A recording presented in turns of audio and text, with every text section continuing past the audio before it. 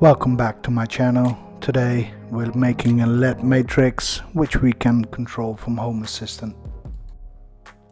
First we have to print the parts, which you can find on printables. I'll put the link in the description.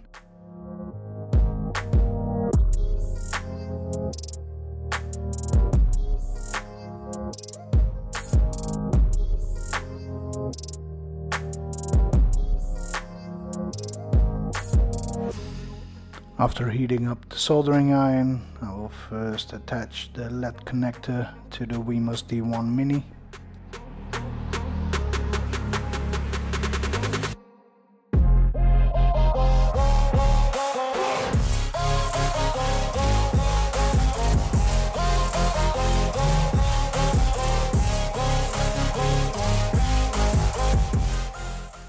Here I'm connecting a USB-C breakout board to the LEDs, and I'm including a 1000 microfarad capacitor.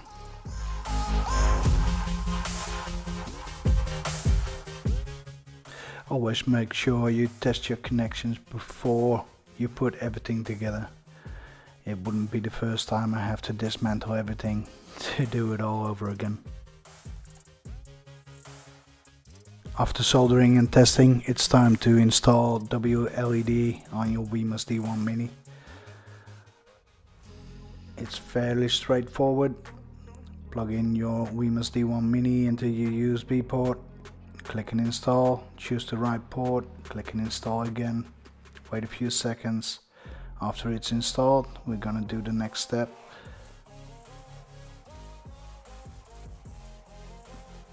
Installation complete. Fill in your SSID of your Wi-Fi. In my case, don't ask, it's my ID IoT network. Put in your password.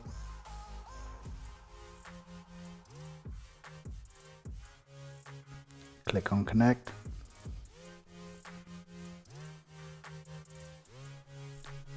Congratulations, go to device.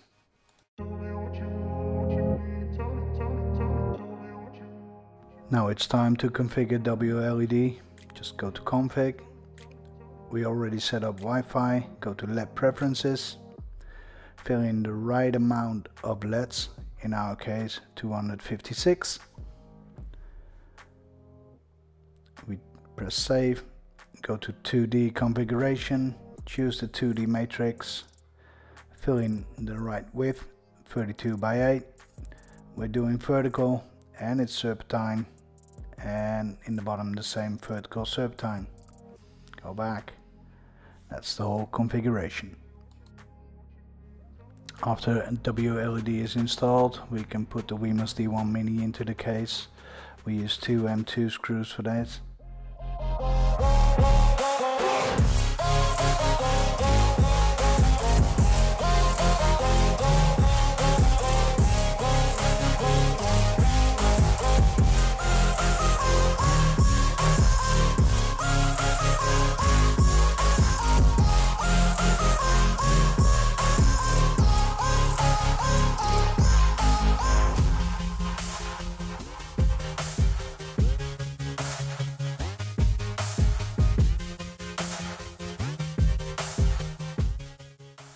Before you ask in the comments, yes, I taped a USB cable to the housing. This casing was designed for a USB breakout board of Adafruit. I used a cheap AliExpress one, so I had to tape the cable.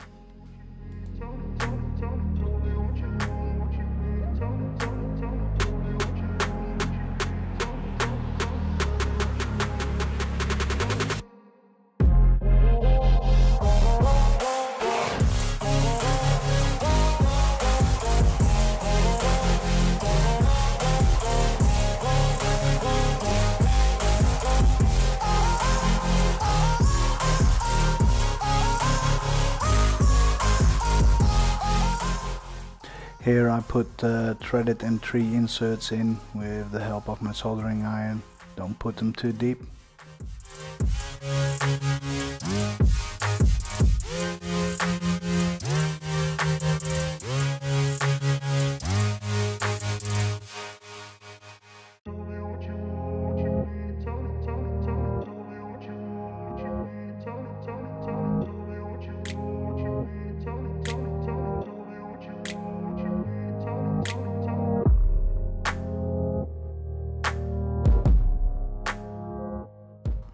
Also make sure they are straight.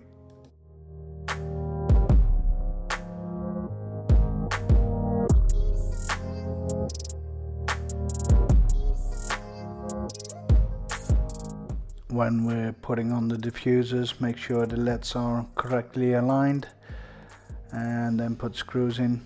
Don't put them too far, otherwise you go through the front.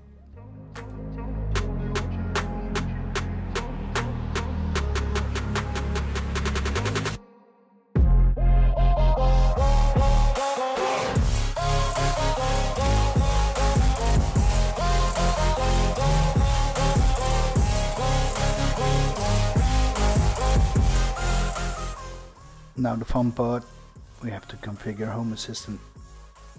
First we go to File Editor, go to the configuration.yaml. In my case I like to keep separate files for all my commands, so we make a separate file for rest_command.yaml. Put this in the configuration file. Then we go to the rest_command.yaml file, and we do 2 entries. One for the text, we put in the URL /json/state, method is post, payload, I'll put that in the description. The N is the name for the segment, and this is how we do the text. And the other one is the pixel art, same URL, same method post, payload is I, and this way we can send pixel art to the lab matrix. After we put those lines in, we need to restart Home Assistant to make them active. Then we're gonna add a helper. Gonna choose text, give it a name, choose an icon.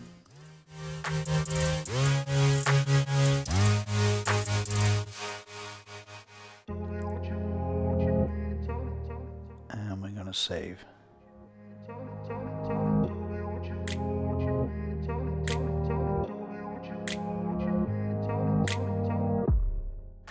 Here you can see I add the helper to my custom dashboard. Next we're gonna make an automation that automatically refreshes the pixel art when you put in new text. In the actions you put in the matrix that it goes to scrolling text. You make a preset for that. Here you can choose fonts, colors and everything in the preset. Make sure you select that, and after that you update the text. Now we are going to add a button to send a pixel art to your matrix. First you have to put a file or image into the www folder inside the config folder, and then you can address it here as /local/image name.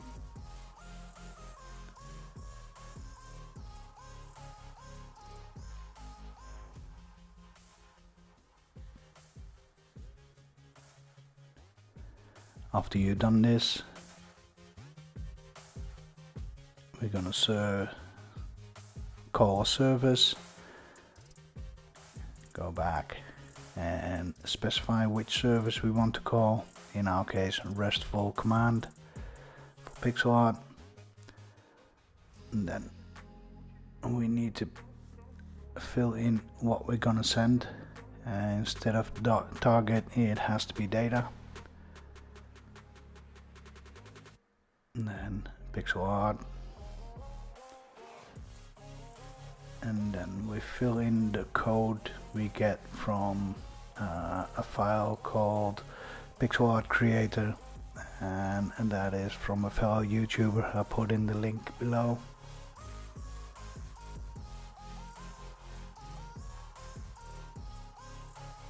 After you did this, press save and ready, and then we're gonna test if it works.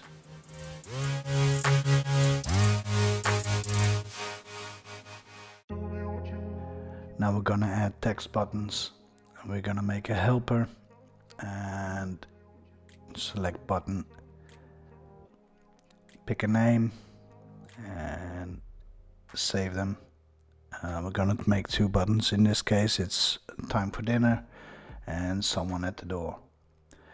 You can also use in automations other thresholds, temperature threshold, take out the trash, anything you want, and you can make an automation that when it's time to do that, it sends the text to your matrix. Okay, we're gonna add the buttons to the dashboard.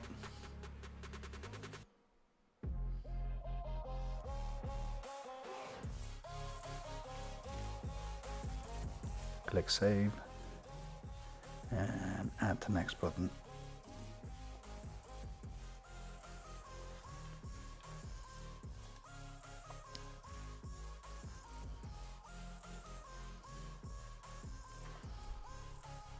Click save. Okay. Now we're going to make automations. Add a new automation. Trigger status. When the status changes of the button, click the doorbell. Yep. When it changes, we're going to do 2 actions. One, device. We're going to make sure the matrix is on, and if it's on, we're going to make sure it's on a preset, and the preset is scrolling text preset. For the pixel art, that's not necessary, but for scrolling text it is necessary to pick a preset that is scrolling text. You can see here I made a green black one and a white red one, and this way you can customize each message you want to display by just making a preset which colors you want them to be. We're gonna get a RESTful command. We have to do this in the YAML editor because it's not in the UI. In the data, we're going to specify the text that is going to be in the matrix.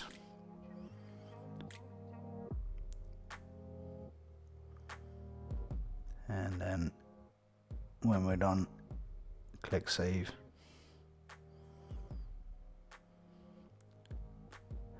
Give the automation a new name.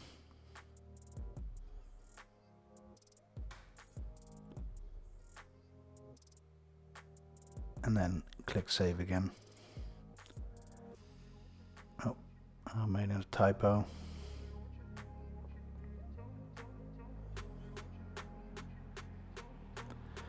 Now we're gonna test the button.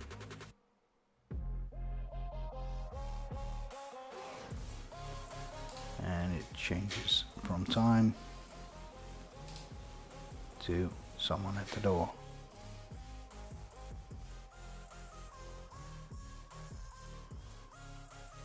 This is the button time for dinner. And now we're gonna test the pixel art buttons.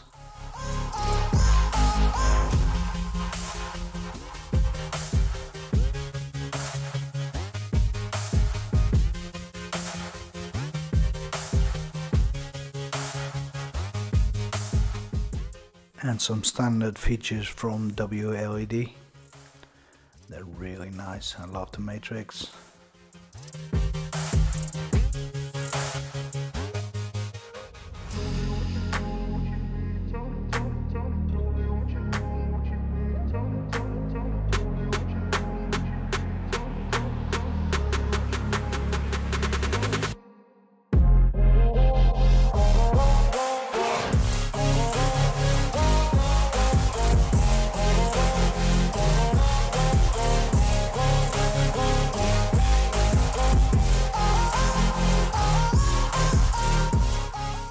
I hope you appreciate my work, and if you could leave a like and subscribe.